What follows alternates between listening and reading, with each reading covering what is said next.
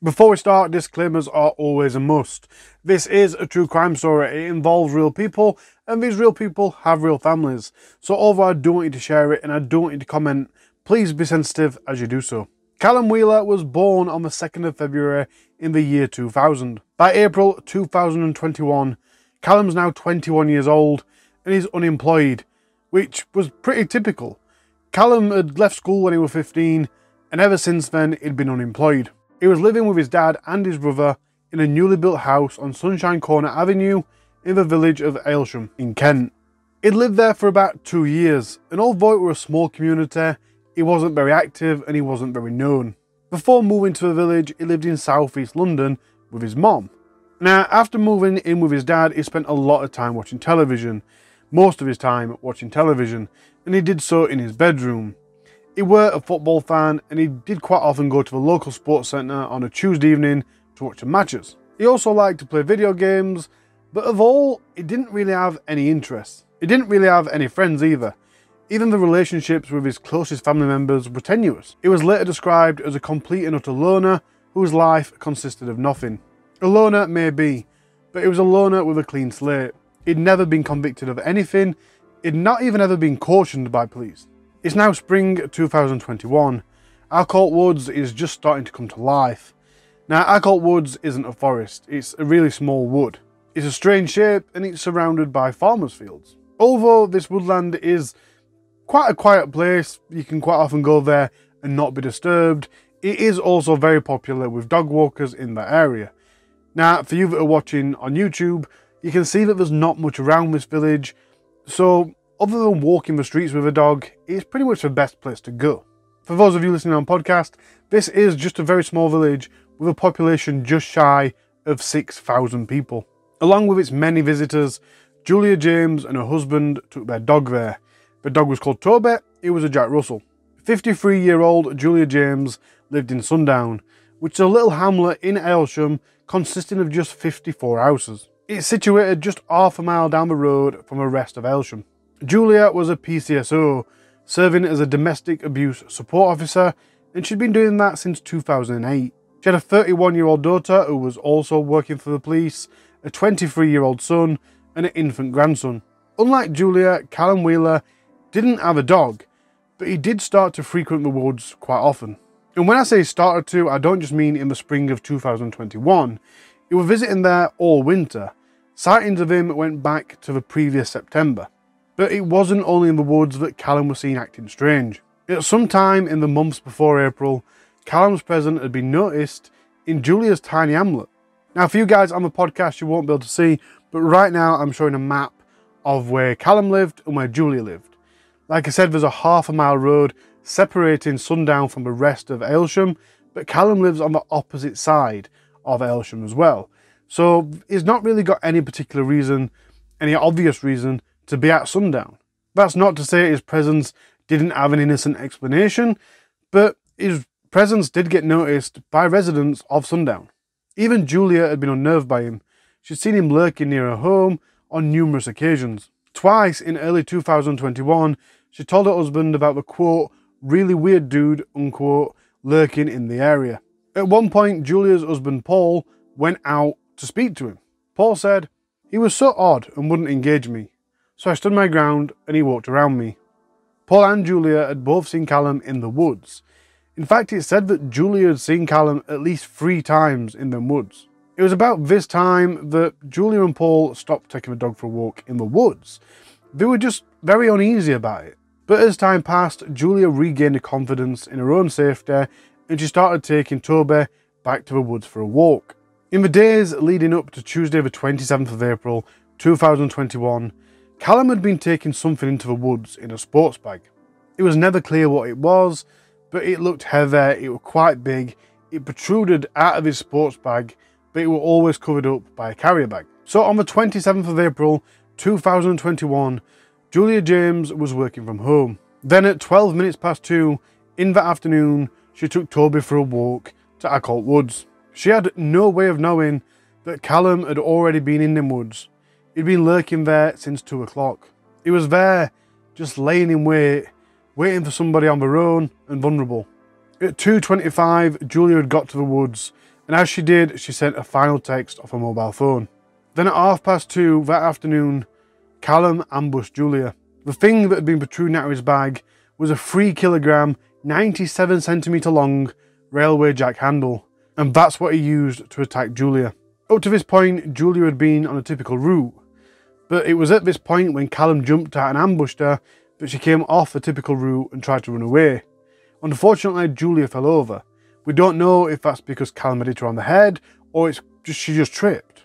As she landed, she broke her left wrist. She now laid in the edge of the field on the bridle path face down. Callum touched her clothing, including the left breast area of her vest. Now, although that's some very specific detail and it seems very random for me to say, I mean, in a scuffle, it could be a coincidence, it could be an accident that he touched her breast. An handprint being there doesn't necessarily mean anything, but Julia was wearing a jumper and a coat on top of that vest. So touching the left breast section of her vest shows that he's put his hand up her coat, up her jumper, and tried to grope her. It's very, very unlikely that this is a coincidence or a mistake. He then repeatedly struck her with a railway jack to the back of her head. The injuries were so widespread, when the pathologist was asked how many times she'd been hit, the response was, not 1 or 2, but whether it was 8, 9, or 16, I cannot say. A large area of her head has collapsed, so I cannot say how many blows had taken place before then. Julia's skull had been obliterated, to the extent that over 30 small fragments of bone became detached from her skull during the course of the attack. The pathologist described her injuries as completely unsurvivable, even with immediate medical intervention. He also added that this was one of the worst cases he'd seen in his 12 years of doing the job. As I said, she had a fractured wrist, which suggests that she'd fallen to the ground. Quite strangely, the post-mortem didn't show any signs of sustained or violent sexual attack on Julia James. I say strangely because obviously he'd been touching her breast, he'd groped her, so there were a sexual motive to this, but there were no evidence of a sexual attack. There was also no significant defensive injuries, which suggests that she didn't have the capacity to defend herself. It's thought that Julia would have likely been rendered unconscious by the first of the heavy blows, and that she would have been completely unaware of what happened after. Ultimately, Julia James's cause of death was a combination of catastrophic blood loss and brain injury. It also seems that at some point during the attack, Callum will have moved Julia's body a short distance and then continued to attack her. After the attack, he covered up some blood on the ground, wrapped up the weapon and put it away, and then left. At about 4 o'clock, so about an hour and a half after the attack, an hour and 10 minutes after Julia died, Julia was found by a family who was out on a walk. They phoned 999. When the family found Julia, the phone was ringing, and Toby was still loyal, sat by her side, unarmed and wearing his lead. It was found that nothing had been stolen from Julia. Although, that being said, her keys for her house wasn't found then and still haven't been found since. Her glasses were recovered some distance away from her body, and in the days after, hundreds of police scoured the area looking for clues. In these days, Callum spent searching the internet, Facebook and Google, looking for updates on the investigation. And even with all the police in the area, and there was a lot of police in the area, Callum was still walking around that area and the countryside with the weapon in his bag. He even went back to the area that had killed Julia and watched the police carry out their investigation. Although there was no human witnesses to the attack on Julia, an Apple smartwatch recorded the exact time and location of what happened. Her heart rate had been constantly roughly 97 beats per minute, and then there was a massive spike at 2:30 to 145 beats per minute. That also matched a change in pace and a sudden detour off her usual walking route. There was no movement after 2:35, and her last heartbeat was recorded at 2:43.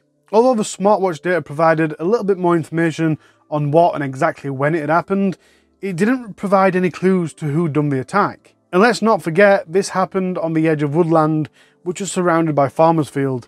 There's not exactly a ton of CCTV or specific entry points to focus on. And to make matters even worse, not only did nobody witness the attack or capture it on camera, there's not even been any sightings of Julia leaving her house and getting to the woods. However, and this was a game changer, gamekeeper Gavin Tucker came face to face with Callum on the day after the attack. He was walking through a field and Gavin caught him on dashcam and he took a picture of him. At that time, the day after the attack, walking in that area, he still had his sports bag with a weapon protruding out of it, covered with a carry bag. Gavin stopped and said, "Whoa, what are you doing?" And Callum replied saying something like he was lost or he was new to the area. But this wasn't the first time that Gavin had seen Callum. He'd seen him the previous September. The first time he spotted Callum, he was walking across a field near them woods. Gavin stopped and said, "There's no footpath here. Are you lost?" And Callum replied to him, telling him to mind his own business. The second time, in a similar situation, Callum said he was looking for the train station. Why you'd walk across a field to a train station, I have no idea. But even back then, Gavin didn't like the way that Callum came across, and even asked a colleague to keep an eye out for him. But this time, in April 2021, Gavin knows they're very close to the police cordon. So this is why he took the picture. He then dialed 999 and handed the dashcam footage and the picture of Callum to the police. With the picture, the police then went round to other law enforcement agencies asking for help trying to identify the mysterious man, but they had no such luck. Then on Friday the 7th of May 2021, 10 days after the attack on Julia, the police released a cropped version of the image that Gavin had took and asked for anyone that knew who this man was. The image did lead to his identification and he was arrested at 9:30 that night. Here's the police body cam footage of his arrest. Show me hand. Show me your hand. Hands. Both hands. Show me hand. Step back, step back, step back. Okay, Callum. Right. Got him. I've got him. Right. Okay. Calm. Callum, no one's going to hurt you. Calm. Nobody's going to hurt you. Calm. No one's going to hurt you, okay? Callum, calm. Just relax. I can't breathe. I can't breathe. Okay. No one's going to hurt you, okay? Listen very carefully. Just relax. Relax. Listen, look at me. Look at me. Look at me. Okay. Callum, just relax. Just relax. Okay. I'll relax, but I don't want you to bite me. Okay. Just put handcuffs on you. Okay, nice. Right, listen very carefully, Callum. What I'm going to say. Callum, right, Callum, just listen. My name. I'm going to take my hand away, all right? Callum, are you listening? You all right? You all right? Well done. Callum, my name's. We're from Kent Police. Okay, we're not going to hurt you. Who called you? Listen, relax. We're not here to hurt you. We're not. You're safe, all right? Come on, my blood is flowing. Right. It's all right. You're going to kill me in here. No, we're not. No. All right, listen. Listen. Okay, you're right. You can arrest me. You're right. Callum. Powerful. Callum. Right, just relax. Callum, you're under arrest on suspicion of murder. Why? Julia James. I haven't done it. You were in the area acting suspiciously during the time of the offence, okay? Calm down. You do not have to say anything. You may harm the offence. Stop struggling. You do not have to say anything. Or I'll put this on tighter. Okay. Do you understand me? All right. Yeah? Just relax. Listen to what we're telling you. You need to get around the back. Okay. Was this my mum who said something? No. I think it was. Someone must have told you, but I don't know how do you find out that? But we're not going to talk. It's not fair for us to talk to you about the offence, okay? Because that's why am I being dragged into this for? Why? Well, just because you were seen in the location at the that doesn't mean anything. No. But we need to ask you about that in an interview at the police station. Dragged into this. No. So why don't you arrest that guy there? Why don't you arrest one of you? Well, because he wasn't seen in the location at the rent. Yeah, but lots of people were there. There were lots of people there. Yeah, and we may well speak to them as well. But at the moment... Why do people have to be talked to because they were there? Because somebody's been murdered. So somebody's dead. So that's why. During his arrest, he was aggressive and abusive to the police. And something that you don't see on the clip is apparently the police had to force their way into his bedroom because he'd barricaded himself in. He demanded who'd ratted on him, but he also remarked, "Sometimes I do things that I can't control." And he also spoke about wanting a death sentence, although he's well out of luck because that has been long gone in the UK. As I said, Callum's got an absolutely clean record. He's also got no known connection to Julia James, but it turns out that 10 days before the murder, 2 female PCSOs had gone to Callum's home in response to an abandoned 999 call that he had made. However, when the police turned up to his dad's house, Callum refused to talk to them. He laughed and branded them phony and not real police. The whole interaction is very strange. Now, obviously what's happened is he's phoned the police and he's abandoned the call. so he's hung up. Now, from a police standpoint, that could be someone that's been assaulted and the attacker's hung up. So the police try and phone back, and if you don't answer, then they send someone round to the location where the call was made and find out if everything's okay. And that's all that's happening here. Here's the footage of that occurrence. What's your phone number, Callum? Yeah, apologies, we've got an answer now. We're just speaking with them now. We'll update you shortly. Are you okay? Yeah. Callum? Well, hang on a minute. Why have we been talking to you? Go on, get lost. Because you phoned us, Go Callum. on, get lost, mate. Go on. Go on your way. Go and bother someone else. But we wasn't bothering you. I'm talking to you. You're probably not even the real police anyway. Your phone rings. Okay. Is your dad there then? Phone rings. Is your dad there?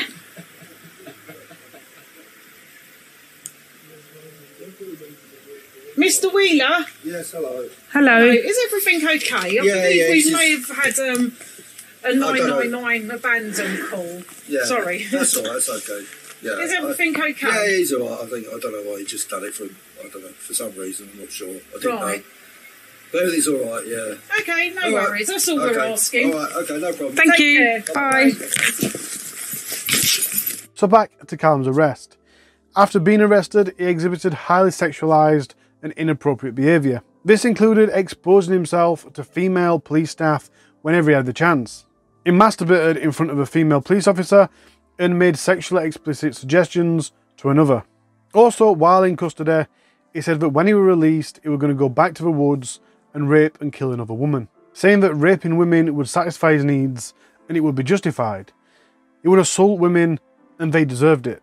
In police interviews, he made absolutely no admissions, but he did say you can't go to the woods and expect to be safe. Again, telling police that sometimes he does things that he can't control. He also said, and this is going to be quite hard to read out because it is super insensitive. He said he didn't know who Julia was, but she deserved to die for being a fucking fat hunt. The evidence against Callum stacked up well.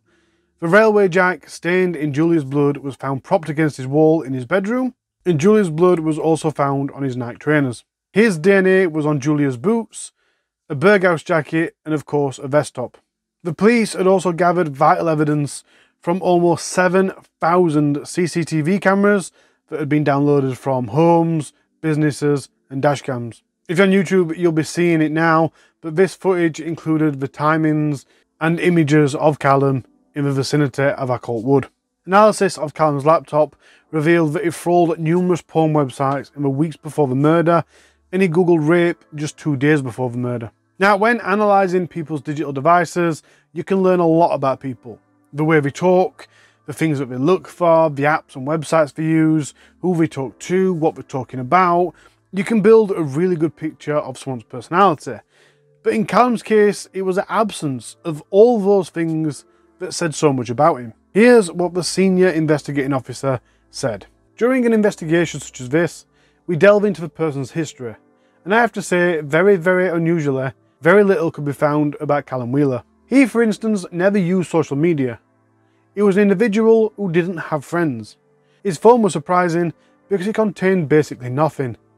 He hardly had any contacts, and in life, he was an absolute loner. He wasn't studying or working. He was somebody who had a life that consisted of absolutely nothing. His relationship with his brother. They didn't even know each other, really. He didn't know what occupation his brother had. Not a great deal came from the family. On Monday, the 9th of May, 2022, on day 1 of his trial, Callum Wheeler accepted responsibility for the killing of Julia James, but he denied murder. But this was a trial for murder, so the trial went on. During the trial, he didn't give evidence. No evidence was called on his behalf by his defence team, and none of the prosecution's evidence was challenged. In a legal document to the court, Callum simply stated, "I accept that I did go to Occult Wood and I did kill Julia James. I do not want to plead guilty to the crime of murder. I will plead guilty to the crime of manslaughter. I believe I was suffering from diminished responsibility." Yeah, we should have expected that one, shouldn't we? But on the 16th of May 2022, the jury of 8 women and 4 men began deliberating at 17 minutes past 3. And then at 4:30, just 73 minutes later, they returned with a guilty murder verdict. The judge set the minimum term starting point at 30 years, classing it as a case where the seriousness of the offence is particularly high, such as a murder involving sexual conduct. The aggravating factors were premeditation, shown by his acquisition and retention of a murder weapon, of which he had no innocent use. His earlier visit to the woods, at which at times he took the weapon with him. The internet searches on the subject of rape. His actions in the immediate aftermath of the attack, before leaving the scene, such as concealing the weapon from public view. The extreme nature of violence used. The nature of the victim being a lone woman in a quiet area. There were two mitigating factors, which were his age and his previous good character. The judge then went on to say that he'd read the psychiatric report on Callum.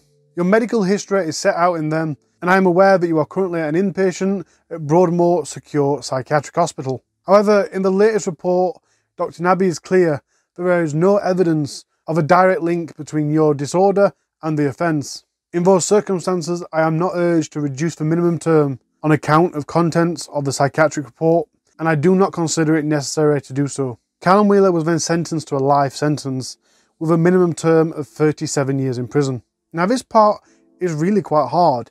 It's the part where I usually pay tribute to the victim. But with Julia, so much has been said by so many people. And seriously, just reading out everything that's been said could be easily another 20 minutes to an hour long video. Another reason that I'm not going to read much in regards to tributes is because, honestly, I don't think I could do it justice. Julia's family tributes and statements were so heartbreaking, especially from her husband, who said, "My life was finally complete when I married my soulmate. My hopes and dreams have been taken from me. I felt I died too. My life has been jolted by the devastation and trauma." Now, we often put down the police, and we all know that there's police that are only in the force because it's an ego trip. They feel like they need to have power. But with somebody like Julia James, I don't think that's the case. She was a domestic abuse officer.